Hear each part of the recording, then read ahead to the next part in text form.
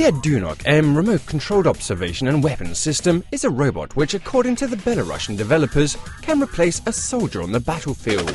Its primary mission is to reconnoiter by shooting so ground troops do not come in contact with an unpredictable enemy. A PKT or a quarter machine gun and an AG-17 grenade launcher can be mounted on this mobile chassis. The system carries a video system capable of identifying a human presence at a distance of up to 2 kilometers.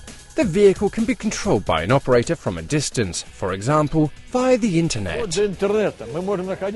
We can incorporate any radio channel, up to and including online connections. We could be on a beach or at some resort and at the same time fulfill our combat mission. It all depends on the price. The system's combat capabilities, its designers claim, are strong. A rangefinder measures the distance to a target, while a computer makes ballistic adjustments.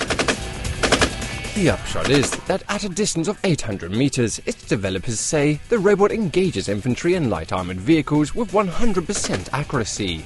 Experts have calculated that 4 mobile systems linked to one control point can protect a defense line of 2.5 kilometers. The developers plan to offer the Adunok-M to Collective Security Treaty Organization member countries, or CSTO.